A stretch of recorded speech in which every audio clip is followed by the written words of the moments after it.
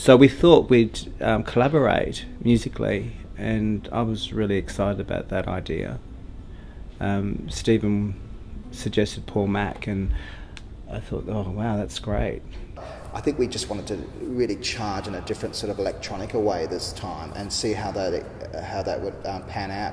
And look, Paul Mac's always, we've always wanted to work together. I mean, I think Paul Mac, we were 10 years ago we were trying to work together, and it just became a great open creative window for him to explore these ideas with us. And him and David had a bit of a meeting the other day, and their egos got on, so that's good. Part of the reason why I took this job on is it just sounded really exciting creatively, but like last year I did a film score, this year working for dance is like I'm learning how to write music for dance kind of through this project, because you have to think completely differently. You're not thinking in terms of a 3.5-minute pop song, or you're not thinking in terms of a 6-minute remix. I've been talking to Dan and Stephen and David about what they actually want. And David's music touches into melodies and rhythms and popular sounds versus soundscape and sonic sounds, and then real traditional music. And Jakapura came down and did some recording with me, and Dan's very, very excited, and he's eager to use the sounds from Yirrkala, which we have that association for. We've had that association with Jakapura for a very long time. He's the source, so he's the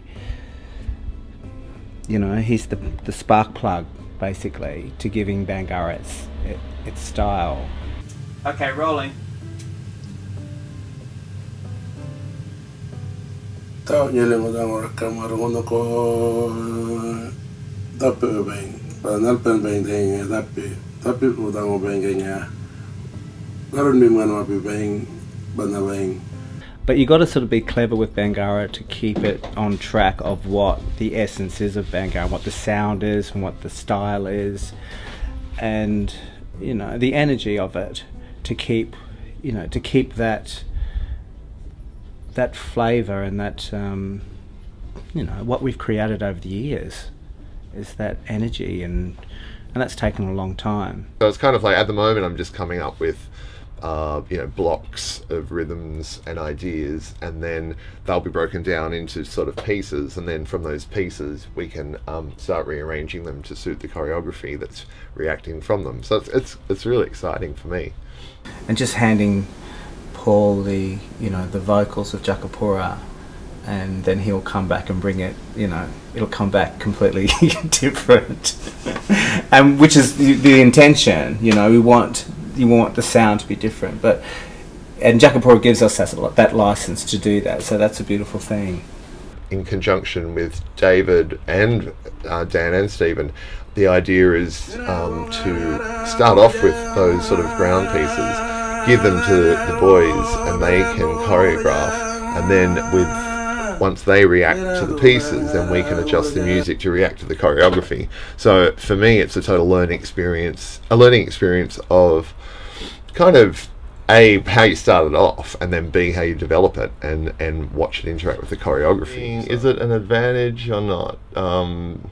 Not being Aboriginal. I think the main thing that I'm concerned about with what I'm doing is that I respect what is given to me, and I don't take anything out of context. So, for example, David gave me some spoken word from initiation ceremony, and I, normally if I was doing a remix, I'd just get whatever sounds good and rebuild that into something new. But I'm being very careful not to, because I don't speak language, to make sure I don't cut anything up and put it out of context. So I'm using whole slabs of text so that I don't actually do anything really insulting or disrespectful. So I suppose that's one disadvantage, is not knowing the culture. So I'm just got to be careful with what I'm doing. But one advantage is, I think I'm adding a fresh perspective on what beats and electronics can be, and giving back to the culture to sort of see how that can interact, I think.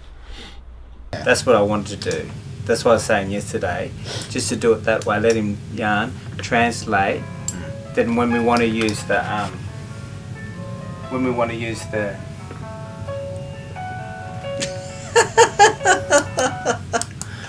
That's his phone. Hello. It's piano. Hey, how are you?